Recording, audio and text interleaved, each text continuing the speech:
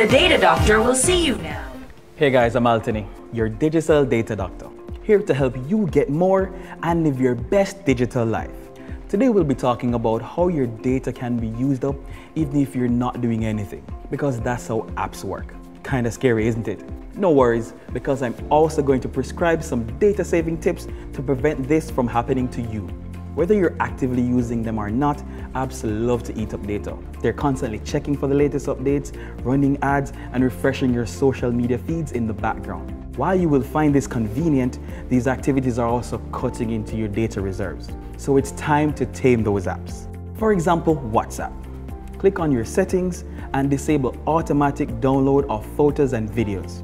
This allows you to know how much data you'll be using if you choose to download a photo or a video. Your data also gets used up if you receive a WhatsApp call. You use a small amount if you don't answer, but you can also use a lot more if you do. If you notice an app is using too much background data, go to Settings, select Restrict Background Data for Android, or disable Background App Refresh for iOS.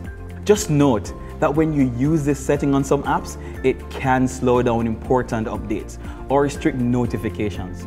For example, on Instagram, you'll need to open the app to view your new likes or posts. At the same time, be sure to select Auto Download over Wi-Fi only, so that your WhatsApp photos and videos load automatically. With auto update set in place, you get to save your precious data for more important things, like saucy Instagram stories and status updates. See you next time for another appointment.